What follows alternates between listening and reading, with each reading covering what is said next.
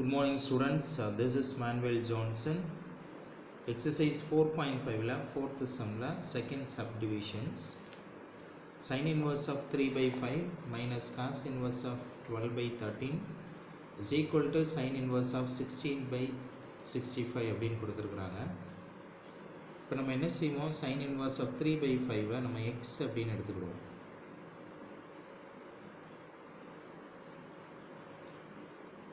So இப்போ இதை எக்ஸ்ன்னு எடுத்துக்கிடுவோம், இந்த கான்செப்டை ஒய் அப்படின்னு எடுத்துக்கிடுவோம். Sine inverse of 12 by 13 Y அப்படின்னு எடுத்துக்கிடுவோம். இப்போ நம்ம இதை எக்ஸ் அப்படின்னு எடுத்துக்கிட்டிங்கன்னு வச்சுக்கோங்களேன், உங்களுக்கு சைன் எக்ஸ் மைனஸ் ஒய் அப்படின்னா இந்த கான்செப்டை நீங்கள் எக்ஸ்ன்னு எடுத்துருக்கிறீங்களா, இதை ஒய்ன்னு எடுத்துருக்கிறீங்களா. ஸோ இப்போ நமக்கு sin x minus y ஒரு ஃபார்முலா இருக்குது, ஐடென்டிட்டி. இந்த ட்ரிக்னாமெட்ரிக் ஐடென்டிட்டி என்ன அப்படின்னா sin x cos y minus cos x sin y. இப்போ நம்ம sin x cos y minus cos x sin y value கண்டுபிடிக்க போகிறோம்.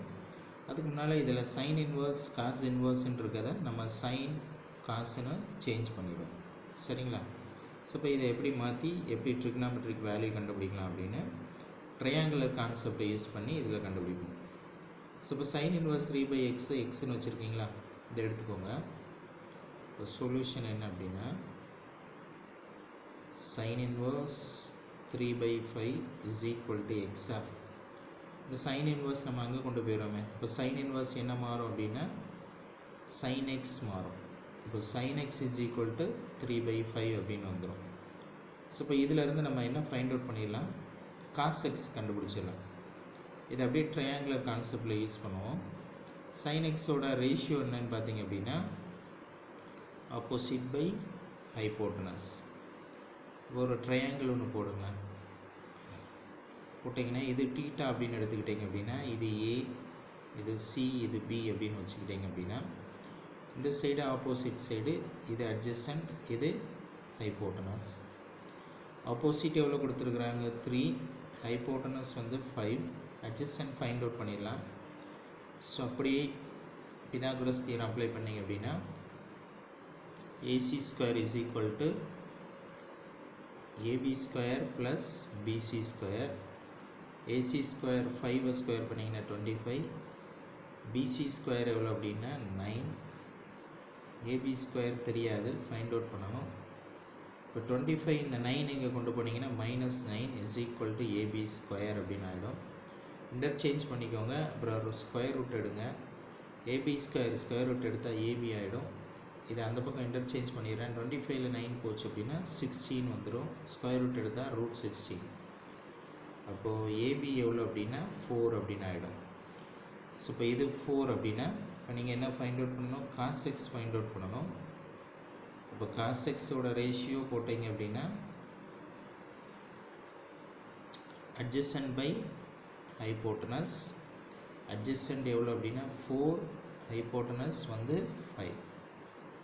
ஸோ இப்போ இந்த கான்செப்ட் எடுத்துக்கோங்க, cos inverse of 12 by 13. So இப்போ அதை எப்படி வச்சுருக்கிறீங்க அப்படின்னா cos inverse of 12 by 13 Y அப்படின்னு வச்சுருக்கீங்களா. இப்போ காஸ் இன்வர்ஸ் அங்கே கொண்டு போங்களேன். அப்போ எப்படி மாறும், cos y is equal to 12 by 13 அப்படின்னு வரும். இப்போ cos y-யோட ரேஷியோ பாருங்கள், cos y-யோட ரேஷியோ என்ன அப்படின்னா அட்ஜசன்ட் பை ஹைப்போட்டனஸா. ஒரு ட்ரையாங்கிள் எடுத்துக்கோங்க. நீங்கள் cos y-யை வச்சு இப்போ இங்கே நமக்கு sin y கண்டுபிடிச்சிடலாம். அப்போது இதை டீட்டா அப்படின்னு எடுத்துக்கிட்டிங்கன்னா இது ஆப்போசிட், இது ஹைப்போட்டனஸ், இது அட்ஜசன்ட் அப்படின்னா இது ஏ, இது சி, இது பி அப்படின்னு வச்சுக்கிட்டிங்க அப்படின்னா உங்களுக்கு இது 12 கொடுத்துருக்குறாங்க, ஹைப்போட்டனஸ் 13 கொடுத்துருக்குறாங்க. இப்போ ஆப்போசிட் ஃபைண்ட் அவுட் பண்ணணும். ஸோ மறுபடியும் பிதாகரஸ் தியரம் அப்ளை பண்ணிங்க அப்படின்னா AC square is equal to AB square plus PC square. AB square எவ்வளோ அப்படின்னா 12 ஸ்கொயர் பண்ணிங்கன்னா 144, 13 ஸ்கொயர் பண்ணுறீங்க அப்படின்னா 169. is equal to AC square அப்படின்னு ஆகிடும். இப்போ இது ஸ்கொயர் ரூட் எடுத்திங்கன்னா ஏசின்னு ஆகிடும். இது ரெண்டையும் ஆட் பண்ணிங்க அப்படின்னா உங்களுக்கு 100 இது ரெண்டையும் ஆட் பண்ணிங்கன்னா 5 பேலன்ஸு 7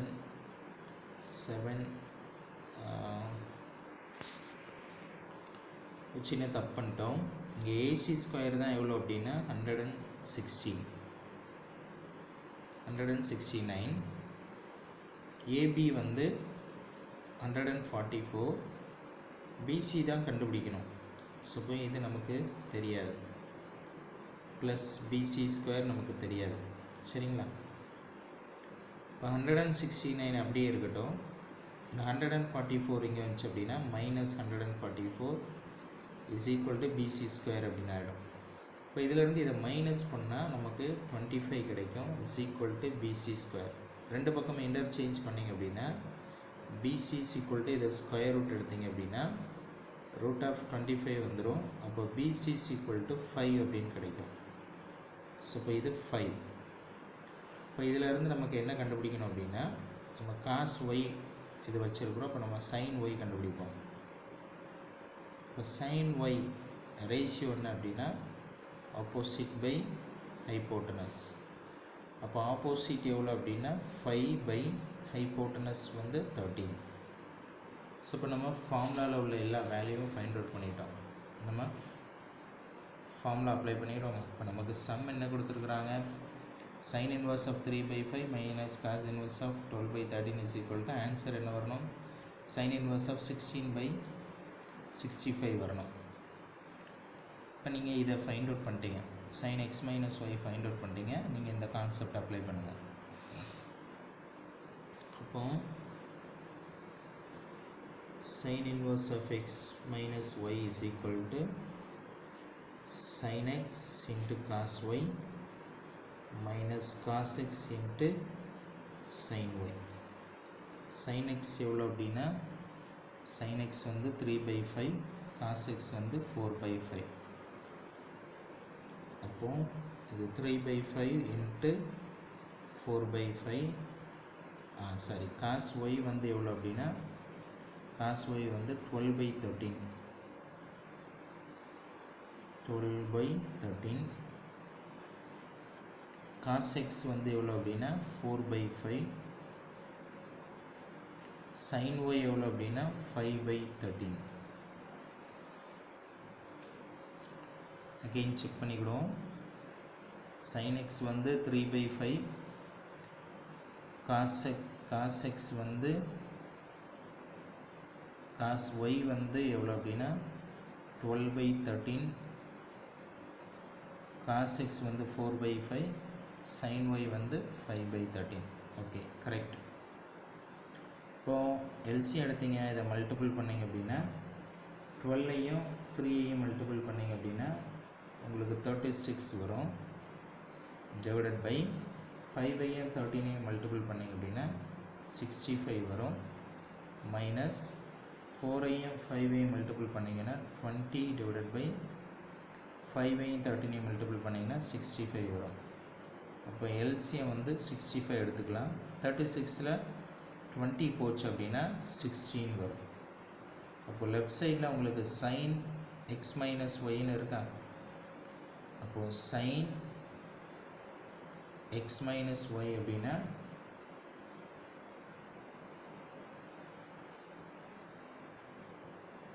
இப்போ இந்த சைன் அந்த பக்கம் கொண்டு போயிருங்க.